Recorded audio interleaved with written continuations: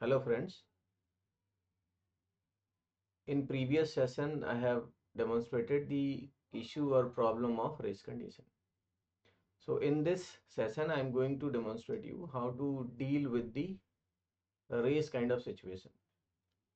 So let's look at the previous code which we have already seen.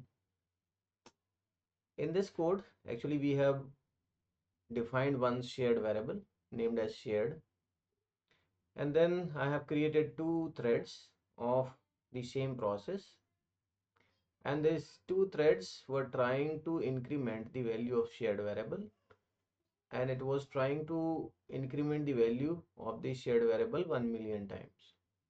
Okay, and we got to know that because of the context switching, inappropriate context switching, there was a problem of race condition. So in this situation we were expecting, if there are two threads and both are incrementing the value of shared variable 1 million times, if both will execute successfully, the final value of the shared variable need to be 2 million, right?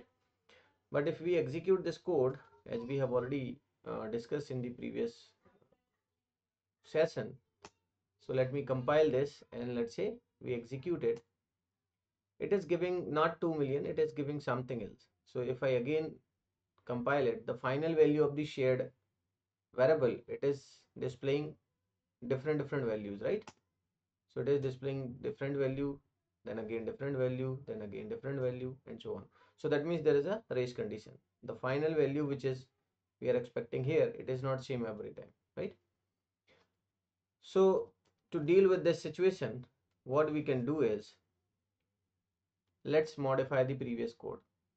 Okay, so we can deal with such kind of situation with the help of either mutex or semaphore. So till now I haven't elaborated the semaphore. So let's deal with the race condition with the help of mutex.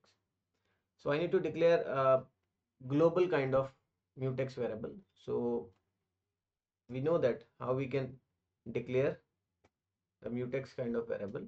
We can use pthread underscore mutex underscore t function or t variable.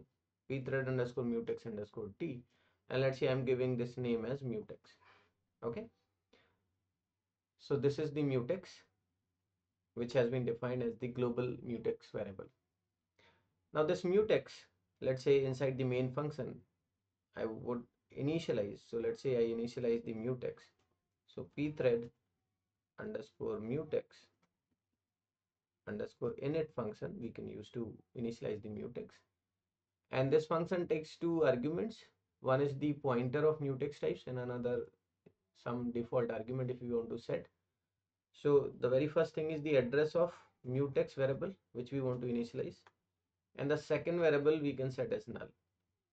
Okay, so it will initialize the mutex variable with default attributes, right? Now how we are going to use this? Actually mutex we use to provide mutual exclusive access of shared resources like critical sector. So if there are multiple threads or n number of threads are there, they are operating on the same shared data.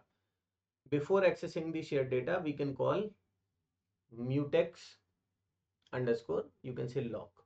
Okay, so pthread underscore mutex underscore lock is one of the function which every thread need to call before acquiring or before operating on the shared resource.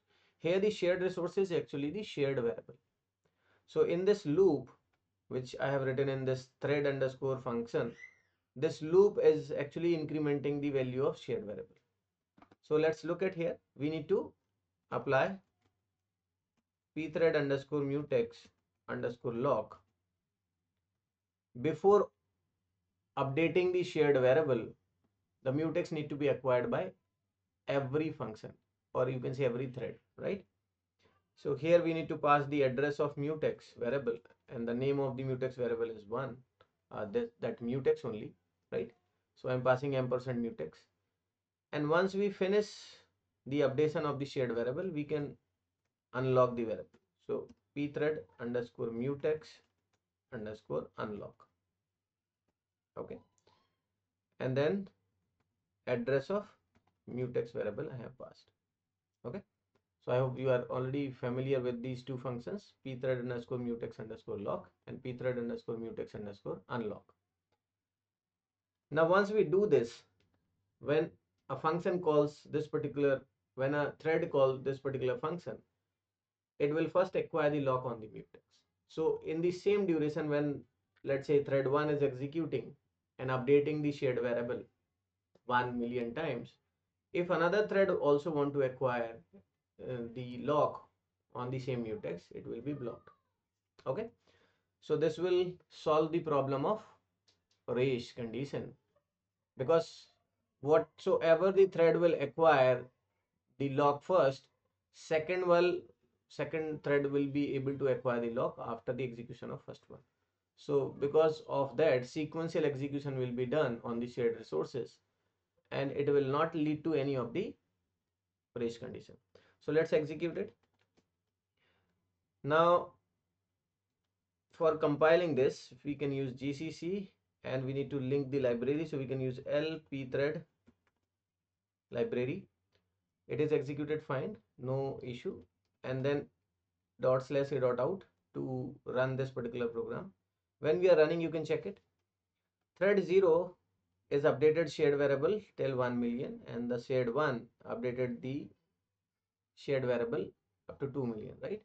So if you execute it, the sequence, the values and everything is fine. Now in these two run, the thread 1 will execute it first, then thread 0 executed first, then thread 1. But in this third time, when I have executed, thread 1 executed first, then thread 0 executed second time, but the final value of the shared variable is fixed.